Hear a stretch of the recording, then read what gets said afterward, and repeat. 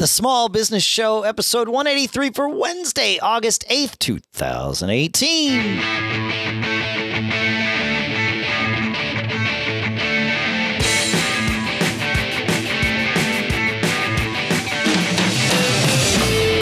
Folks, and welcome to the Small Business Show here at businessshow.co, the show that is by, for, and about BFA small business. Sponsors for this episode include Timing, where at timingapp.com/smallbusiness, you get both a 14-day free trial and you save 10% when you purchase this app that it's very cool. It automatically tracks what you do for billing and efficiency. And we'll talk more about it in a minute.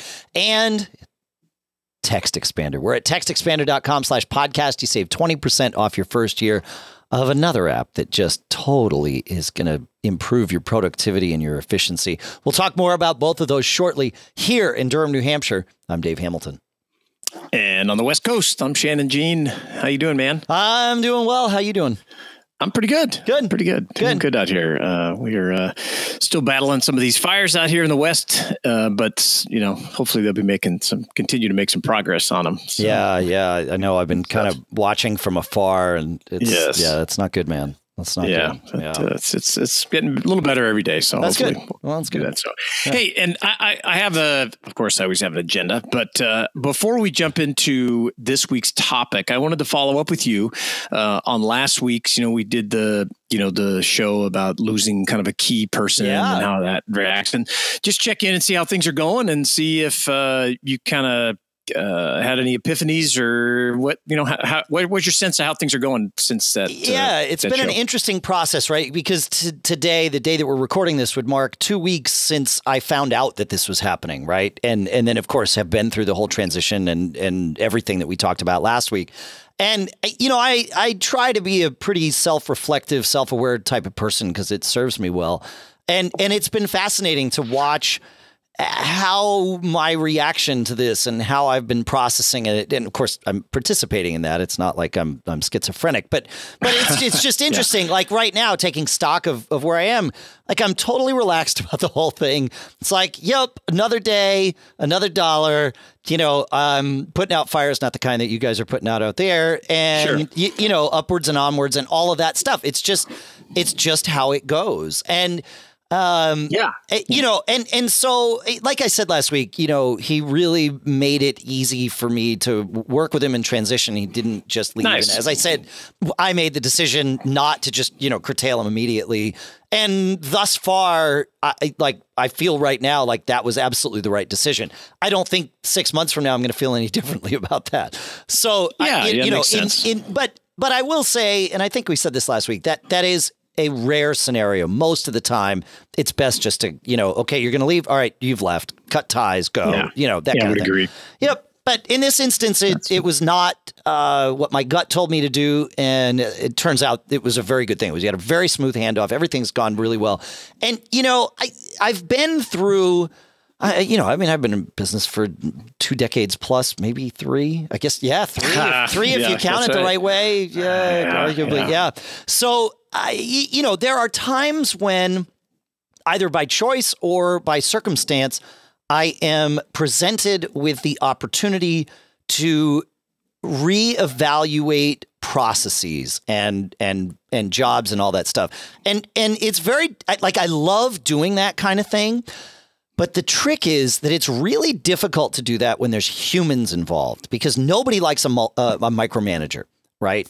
Sure. That makes sense. And so you can't just go in and make all the tiny little changes that you would make, because you're gonna piss somebody off. You're gonna make somebody feel like they're not valued or whatever, right? I mean, it's very difficult to do that. Now you can encourage those conversations, and have them collectively and collaboratively, where you say, hey, let's look at what's going on. Let's identify where our efficiencies are, where our inefficiencies are, and fix those. And that's actually a great thing to do. And I encourage you to do that regularly with your employees. And I always do. But it is nice to let the control freak run wild every now and then. And I would say that it's a little easier now to reevaluate the way you've been doing things because you have this kind of hole in your organization. So it's like, wow, let's really look at it. And you don't have to tiptoe around, right? Because there is no one there to manage. So in that particular role, there's no one to manage. Yeah. It really, and like I said, I've had these opportunities. A great example was, and this was just a short-term thing. It wasn't like we lost a key employee, but when we started the Mac Observer, Brian, my business partner there, who's still my business partner there, was managing and uploading all of our content from his compuyer. Right now, he was using a publishing system called Go Live, which was, I remember that. Yeah. Kids, you can ask your parents, right? Really dating ourselves. Really, yeah. But it was the only way to do it. And so the whole site was managed on his computer. And then he would just re-upload the whole site every time an article was published because, you'd want like the footer of every other article to have today's article list. And so you'd build all this stuff manually. And that was the way he did it. And then my wife and I had our first child in December of 99. And in January of 2000 was Macworld Expo. And I decided, wow, I can't leave, so I'll stay home and man the fort. You guys go. And that meant that I was the one that was going to be publishing the site. So I went to Brian's house. We worked remotely. I went to his house and he showed me how all this worked. And, I had this feeling of horror. Like, oh my God, there's so much opportunity for human error. This is massively inefficient. And I had known this for, the company had been in business, let's say a year. I had seen this and I knew it. But again, I couldn't say, dude, this is wrong. Like, tear this apart, fix it, right? Like, that just it would have communicated an incorrect value that I placed on his work. You know what I mean? And sure. And so makes it's sense, what? You're getting your job done. I'm getting my job done. We're building this business. That's all I can really worry about right now until I had to own it all for whatever, a week. And I went into panic mode and I'm like, holy crap. And I had just started learning PHP. I knew how to program in other languages, but I just started learning PHP for some partner that we were working with. We had to integrate some of their stuff into the site. I was like, PHP and MySQL, okay. So I spent the week between Christmas and New Year's building a content management system for Mac Observer out of whole cloth. WordPress didn't exist, right? Now, I've said many times on this show that I've squandered opportunities to take little problems we've solved for ourselves and turn them into business ventures. And I totally should have done that with the content management system I built. I did not. But it really, it changed everything about what we did because I built this thing and it was very rudimentary and we hacked onto it for years and years until we finally moved to now what we're using as WordPress. But it, we built a business for 10 plus years on this thing that I started hacking together because I had the opportunity to control the whole widget and do some efficiencies. And with Backbeat, the same thing happened. We were very, very busy when we first started because we started before that big market crash in, the early 2000s there. And I mean, we were just making money hand over fist, right? And we were order takers. Fantastic. Yep. Sure. No idea what to do. We had no idea what business we were really in. We just knew that the other people that were doing it for us weren't doing it the way we wanted. And so we did it ourselves. And it was great. I mean, money just pouring in. And thankfully, two things happened. We didn't get cocky and we didn't spend all the money. Because then the market crashed and ad rates went to 10% of what they were. Wow. And still and rightfully so, still have not even come close to the rates that they were at. I mean, it was just like overnight we went from, what was worth $10 is now worth $1. And thankfully my partner then at the time with that business, Greg Snyder, he too was an efficiency freak. And so we had some free time on our hands. Yeah, that's great. But we couldn't afford free time for very long. And we knew we needed to find a way to reach more people than we were reaching with our, basically sitting there waiting for the phone to ring. That's all we had to do in the first year and a half that we ran that business. It was just, we had too much too much work, which was great. But then we realized, oh, we need to be proactive and we need to actually do sales and tell people what we're doing and drum up business. And so we did. We built a bunch of systems, and many of which, you know, at their core are still in use today. And so these things keep happening over time, and you know, or somebody will leave, like a scenario like this, and it's like, I'm not in a rush to replace them. Let me dig in. Let me see how I would do this job in the short term. I know that most jobs, especially, you know, like this with sales, I'll be great at that for, you know, 6 months, maybe even a year. And I mean, I could do it for as long as I need to, but I know that I will lose interest, right? Because I've got other things to do. I want to grow things, but I know that I'm really excited about, let me get in there. Let me let me do this process the way I want to do it, and then come up with systems and perhaps redefine the role, because it's a small business. The role will be redefined by whomever is in it. Right. So it will be done a certain way when I'm there. And then when I bring someone else in, it will be done in a slightly different way, or perhaps a remarkably different way. Right. That's just how it is with a small business. Each person, you know, has a huge impact on how things go. So actually, I'm like in great shape in a lot of ways with this particular thing. Thankfully, I've got other people supporting me in other ways. And so, you know, like it's not just me. And that's what I think. Yeah. And I think that the great takeaway is, if you're listening to this and this has not happened to your business yet, it will. Someone who you believe, this is, you know, just a longtime employee that's taking care of a lot of things, they're going to leave from time to time. Right. And I would suggest that as soon as you possibly can, you need to start looking at it as an opportunity to either get more efficient, change roles, dig back in, maybe re-energize yourself a little bit, and maybe reconnect with an aspect of your business that you had not been involved in for a while. So I think it's an opportunity. So it's cool. Absolutely. I'm glad to hear that it's working out great. That's very cool. That's good. No, it's so far so good. Yeah. I mean, you know, there's probably going to be a week in September or something where it's like, I mean, assuming I haven't brought somebody in, it's entirely possible I will have by then. I don't know. You know, I'm not in a panic to do that, which is the good part, right? You know, right. That's cool. And things will get busy and whatever, and it's like, that's fine. You know, it's all good. Things happen. Yeah, things happen for a reason. You'll find the right person to take that role. That'll be cool. Yeah. All right. So, hey, let's talk about and I'll say this because I know we have a lot of listeners out there. If somebody hears me talking about this and you're interested in working together, ping me. Yeah. You know, like I said, I'm not in a rush. Maybe you're not in a rush either. I don't know. Just ping me. Like opportunities, you know, opportunity knocks. There you go. Yep. I like that. That's great. That's very good. You can, you know, get us, I mean, you can see all of our posts up there, but feedback@businessshow.co will get to both of us. We'd love to have your feedback, your questions. Tell us what we're doing right. Tell us what we're doing wrong, and give us, you know, some comments.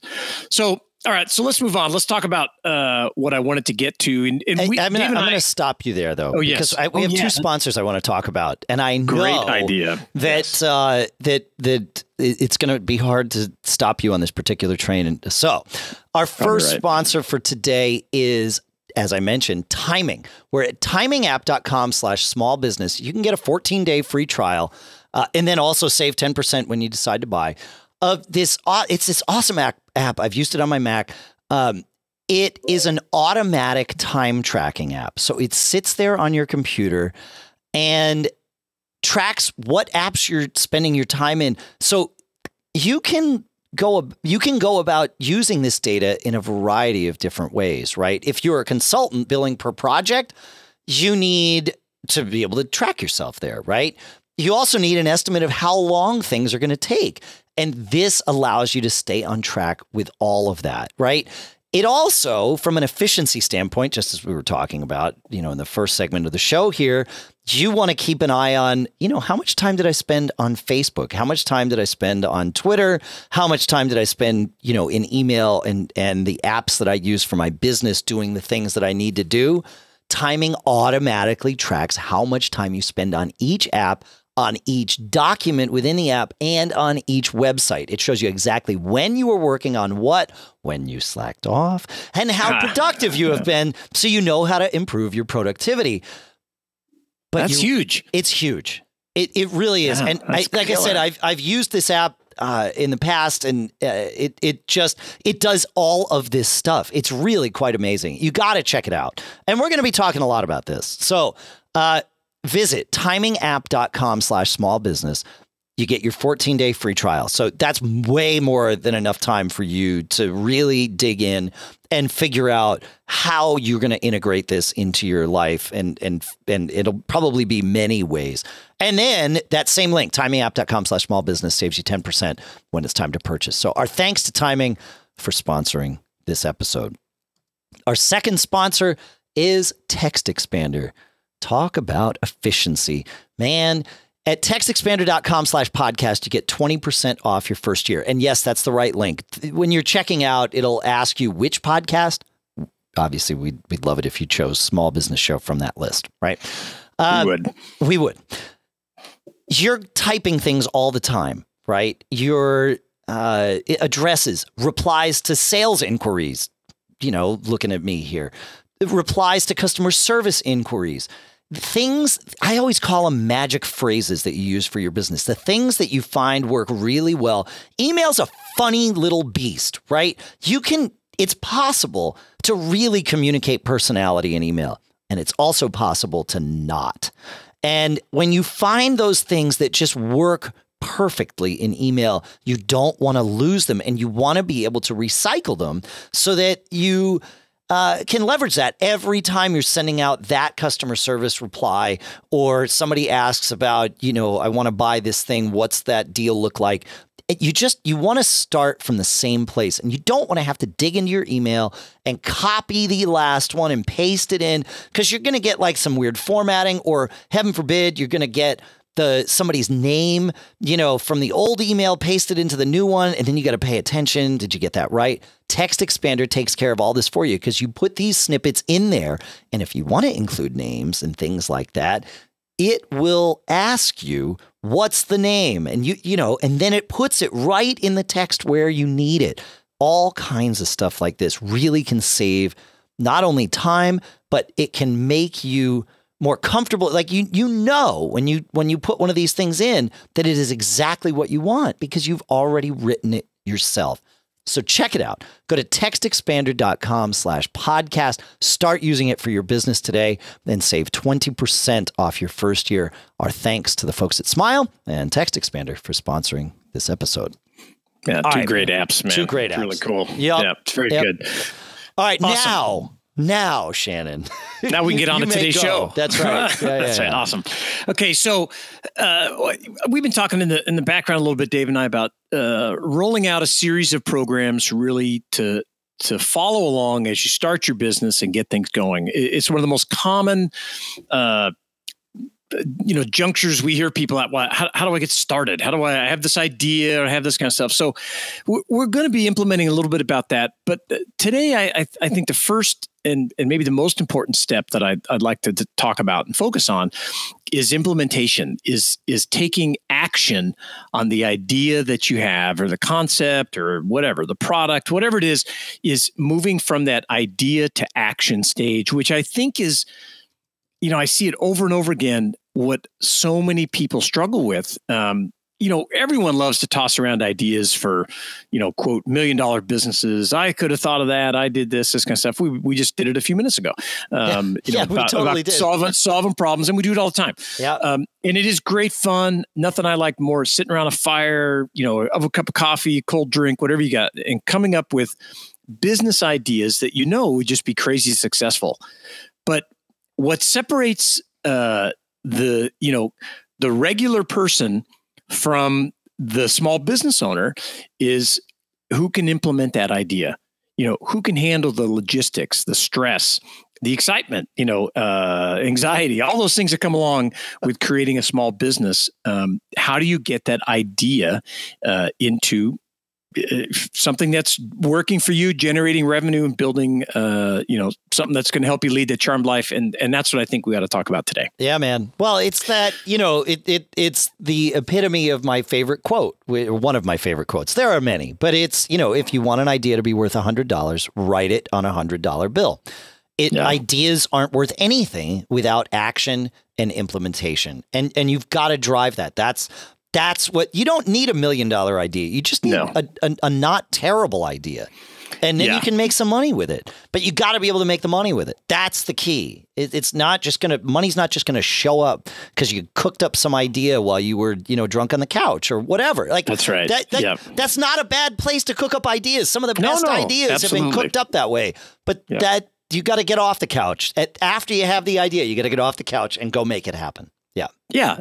And that's where I see most people failing is they get stuck or, they get into this routine. And I know quite a few, awesome and very, very successful people that are not small business owners, but that talk about ideas all the time and how they could do this and do that. And I'm just like, that's great, man. And I get approached, and I'm sure you do as well, Dave, with ideas all the time. All the time. Somebody will say, look, I have this great idea. And I will sit down and go, okay, great. Let's talk about how we move from that to step one to the next step.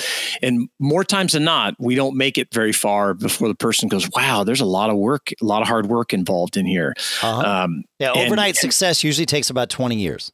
Yeah, exactly. Yeah. So one of the first things I like to do, and this is, a great exercise with, if you have someone that comes with an idea or you're the idea person, is really get it on paper.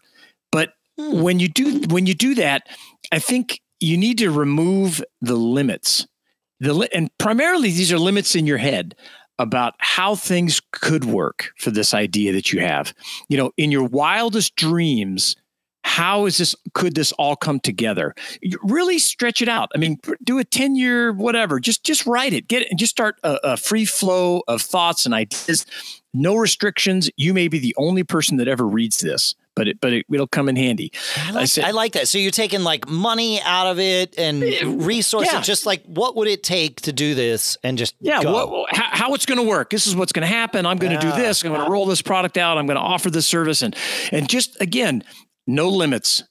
Get rid of those things in your head that are telling you, I don't have enough money, or I don't have this, I don't have that. If you had access to every to make your idea into an unbelievable success, and that success is however you define it, right?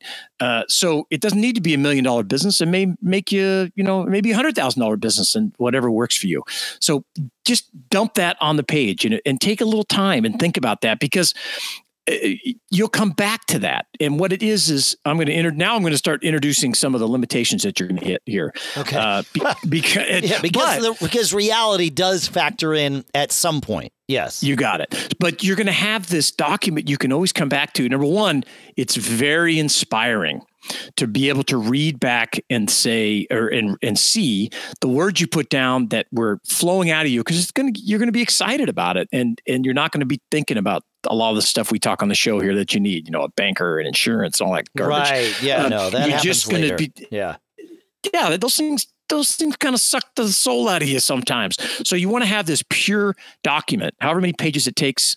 And I would suggest if it feels good and you write it down, print it out, put it up in the bathroom, put it up in the refrigerator, put it up somewhere where you're going to look at it all the time, because that's going to drive you, that thing that's in front of you. And you're going to look at that and go, man, look at this. This is so great. It's going to pull you along, because the next thing I'm going to tell you to do is create an action plan. And this is not nearly as much fun, but equally, maybe more important, because we're going to come down again. We're taking action, So what are the steps that you need to do to make that dream you just wrote down reality? And I like to start with people. Who's involved? Do you have a partner? Do you need a partner? Do you need a banker? Are you going to need, your spouse is involved, so put their name down, or your significant other, because they're going to be involved in some way, and support, whatever it is. List everybody who would be involved in this, or maybe who would even impact. The second thing is we have to talk about money. How much money do you think you will need to get this thing started? And I would suggest that you're probably going to need a lot more than you think. So you want to really kind of push that number out. Yeah. You need to buy, what you're buying is time. And I was just going to say, time is the other thing you got to put on this list, right? I like that. Because you will need time, and you may have it, right? You might have either a side hustle or a full-time gig or something that's paying your bills. And so you're going to create time at night. Now, you don't necessarily need money for that time at night because you've already got the money coming in. But like you said, you've got to involve your spouse and your family and everything else because you need to tell them, I'm no longer going to be able to, after dinner every night when we all just hang out and play games or watch TV or whatever it is, I'm going to be doing something. I'm going to be working. I have a second job now. Yeah. That's really an important thing. I'm so glad you mentioned that because like the people aspect, that is going to impact your family, friends, whatever you do, dramatically. And you've heard me say on the show before, I don't like to talk a lot about what I'm going to do. I'm much more comfortable talking about what I've done. And so, and because people get tired of hearing, I'm going to do this, I'm going to do that. I'm sure people that talk about what they're going to do their whole life and never do it. So you build your credibility, I think, in a much more robust manner if you talk about what you've done versus what you're going to do. But eventually, if you have that credibility, you can say, well, I'm going to to we'll see how it works. Yeah. And you can do that, but not in the beginning. So time is critical. Like, I'm involved in this venture that we started back in I guess March. Officially, April was our first month. Still not ready to talk about the particulars of it, but and part of that's just that my partners don't want to necessarily make it public what we're doing. Not that we're doing anything. We're not doing anything illegal or anything like that, right? But it's top secret. Yeah, it's just top secret. Yeah. So we'll just leave it that way. It's not really that secret, but anyway, and it's kicking off cash. It's doing really well.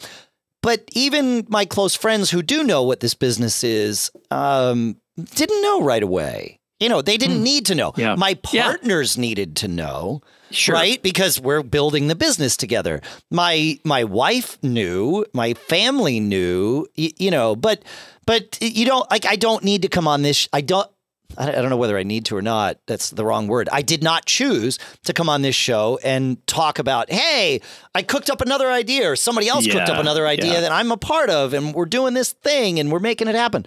Well, we've talked about aspects of it, both directly and indirectly, getting a new bank account and all that stuff. That came from that, right? But yeah, this thing right now, it's kicking off a ton of money and it's great. But we didn't know that in April. We thought it would, but I've had a lot of things that I thought would and they don't. And like you said, I'm okay with that. But people that aren't in business and doing this kind of living this crazy life think, oh my gosh, he tried that venture and it failed. Like the guy's a failure. It's like, or a flake, right? Or both, because you're trying all these different things, and people that don't own small businesses don't understand that failure is part of the process, and trying all kinds of new things, it's part of the process. It scares them to death, right? It makes them think less of you, which is bizarre. But it's not bizarre. It totally makes sense. They don't have the perspective to see it for what it is necessarily. And so they see it for, oh my gosh, correct. Are the kids going to be okay? Like, are they going to, do they have food? Yes. It's nice that people care, but sometimes can I just ask you when I need help? And I'm terrible at that. So maybe I never will, but that's just how it goes. Yeah. So, part of this action plan, keep track, list how much time it's going to take, what's going to happen and who's going to impact, and make sure to communicate with those people, and your resources overall. What other resources do you need? Are you developing a new product? Do you have to have connections with manufacturers or designers, or are you going to just be selling products and you got to, get connected with distributors or all the, start listing everything that it's going to take to continue taking action to make things happen.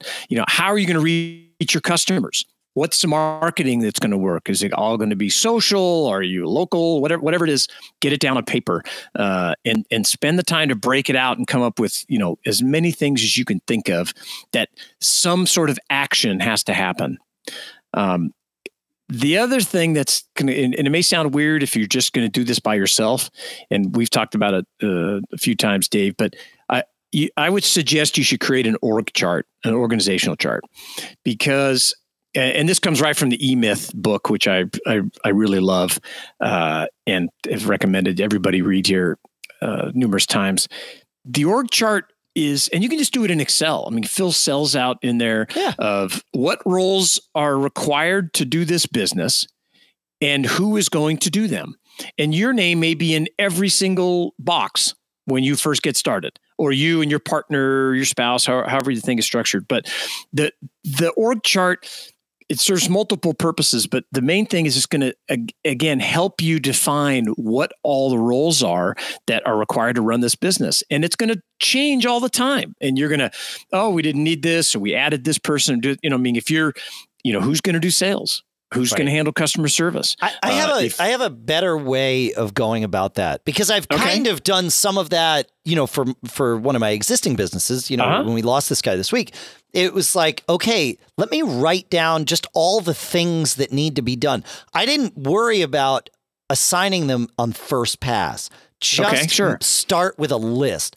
All the things, right? Like you said, who's going to do sales? Who's going to do marketing? Who's going to, set up the email server? Who's going to write all of those like tiny little things, as small as you want to get, but don't just get granular. Also look at the ongoing stuff is really what matters. But when you're starting, everything matters. It all needs to get done, even the one-time things. And just make a list. Then it's really it's easier to go back and look at the list and say, okay, we have, one person, two people, three people, five people, however many people are involved. And, I can put this on me. I can put that task on them. And suddenly now you're building this chart. Now, if it's just you, you'll put them all under you, but start to think about compartmentalizing. And I think that's where the concept of the org chart comes in, even for a solopreneur, right? Compartmentalizing things like, at some point, one person could do these 4 things that really I'm doing in addition to these other 12 right now, but I could carve that off. And the sooner you start thinking about things that way, the easier it will be to swallow the idea of hiring someone to do this with you if you don't have a partner to start or whatever. Yeah. And I think it helps you identify, as you get things going, you're taking these action steps, it helps you to identify areas that you need help in. Yes. Because if you're getting inundated, with customer service and people are upset and they're not getting responded to timely, well, then you look and say, oh yeah, there's this whole customer service department. I need to get help here, or whatever it is. It just kind of helps you with things are broken down. But I like that idea of listing everything out just first. List it out. Don't worry about it. And I use Evernote, but even, your phone has a notes app or whatever, like something that you have with you everywhere, so that when, you're walking down the street, or, you just get out of the showers where I think a lot, man. And, it's like, okay, just like, type that. Hopefully your phone's waterproof, so when your hands are dripping wet after you have to get out of the shower, you're not destroying your phone or whatever. But just like write this stuff down and collect it, capture.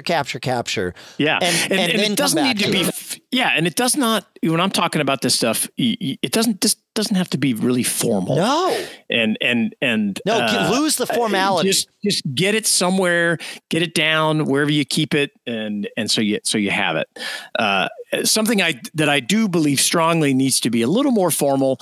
If you have a partner that you're working with, now's the time to start creating the working agreement that we've talked to about a bunch of times on the show. Yes. And that working agreement should list the details of, here's the concept, here's what the business is going to do. Second, here's how our partnership is broken down, the ownership. Third, here's what each person is responsible for. There may be, multiple employees eventually that are doing these things, but someone is this is what you're going to be held accountable for. It's what I'm going to get held accountable for. Yeah. Third, and then how you're going to get compensated. How's the money split and all that kind of stuff. All those details. You're not writing a contract. There's a big difference. I don't think the contracts are great, because unless you're willing to spend a lot of money with an attorney, enforcing them is a nightmare.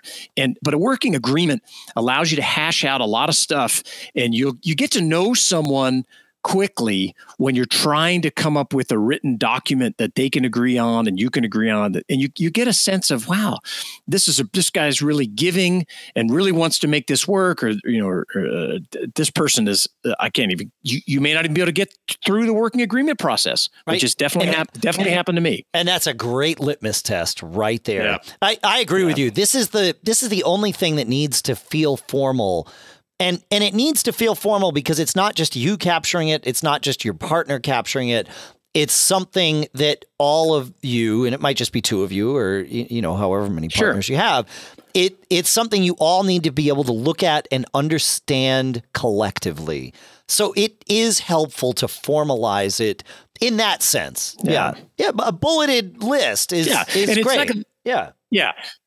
Right. And the working agreement is kind of a living document. You're going to go back and revisit it from time to time. You may add partners, you may change structures, this kind of stuff. But it is a great framework. And if you can't even agree on the details in the framework, that's the last thing you want to do is start a business with that person. Yep. It's time to walk. Yep. Yeah, absolutely. And that's okay. And that's the best time to do it, because then you're like, well, look, we could remain friends. I mean, I've gone to business with friends, and I always put a friend paragraph in the working agreement and said, look, if everything goes to hell and this doesn't work, our friendship is paramount here, and we're not going to lose that. And it's just a great way to get that out in the open and show the value of it and be like, look, I don't want to have to, if things go sideways, which sometimes they do in business, I want to be able to sit around and have a beer with you and not, feel uncomfortable. Yeah. It's worth talking about. It will seem perfunctory at the time, but that clause has saved quite a few important friendships for me. For sure. Yeah, for sure. Yep. Yeah. So, all that being said, I want to, kind of have a confession to make. I know that these steps work, and I've done them numerous times. But I will tell you, I've also started a number of businesses without doing any of it. Of course we have.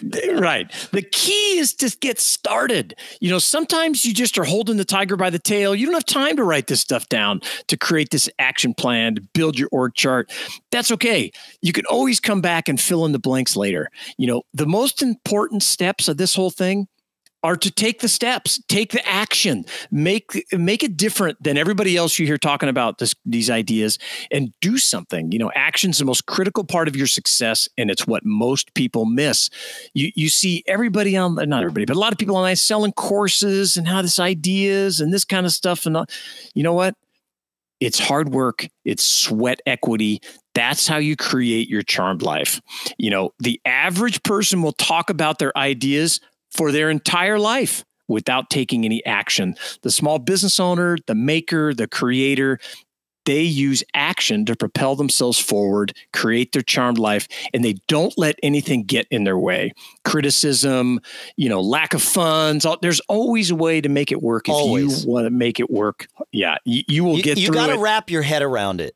Like, you just have to decide that it's going to happen. And this is why, I started the last episode explaining that, you folks tell us that something, and it's true, that we don't always we don't ever sit here and say, poor me, right? Because it's just not part of how things are going to work.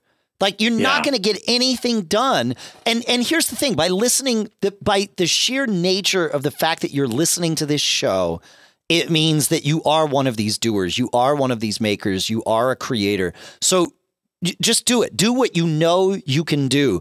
None of this stuff is rocket surgery, right? Yeah. It's not difficult starting a business, except that you have to be willing to do the work, and you need a little bit of bullheaded persistence, and maybe a lot of bullheaded persistence. Yeah. And you need to sometimes put the blinders on. And even if you write to, you're welcome to write to us. And if you ask us to keep it, confidential and not share it on the air, of course we won't.